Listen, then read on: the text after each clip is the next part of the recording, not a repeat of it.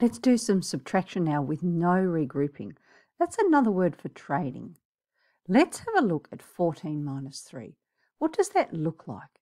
Well, we could think of that using place value models. That's 110 and 4 units. Now we're subtracting, so that means we're going to be taking away. Now what we could do if we had models, we could remove them or we could cross them out on our paper. So this time I'm taking away 3, so I'm going to cross out 3. But I'm also going to remove them to see what's left because we started with 14, but after we take away 3, we don't have as many.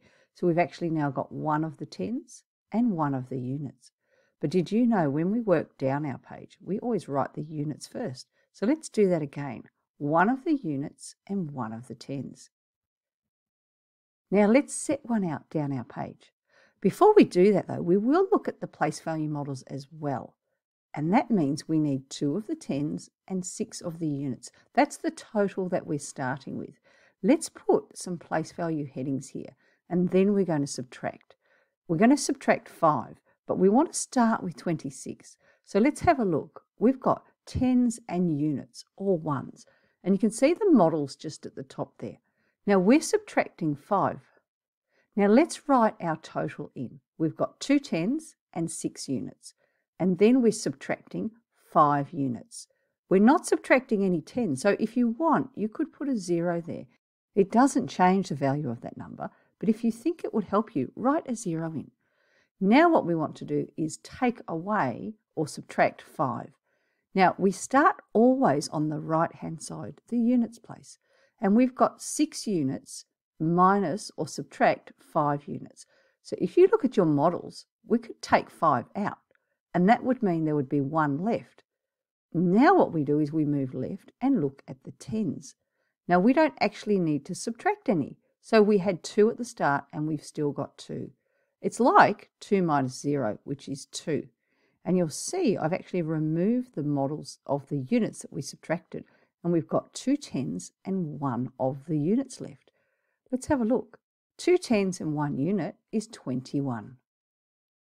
Now this time we've got larger numbers. Both our numbers have 2 digits. Remember, we always start subtracting from the units place. Now let's write our numbers in. We've got 67, which is 6 tens and 7 units, and we're subtracting 14, which is 1 10 and 4 units. So if we started our units place, let's put our models in as well. Why not? We've got 6 tens and 7 units. That's the total that we start with. And that's the number we always write at the top of our problem. Then we subtract. We're subtracting 4 of the units because remember, 14 is made up of 1 of the tens and 4 of the units. So 7 units minus 4, or 7 units take away 4, 1, 2, 3, 4, means there are 3 units left. Then we work to the left and we go to our tens place.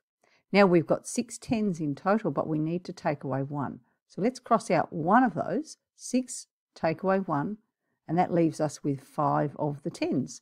Now we can see that we've got 53 because there are 5 tens and 3 of the units. There they are, and that makes 53. So when you work it out down your page, you might still like to use the models to help you.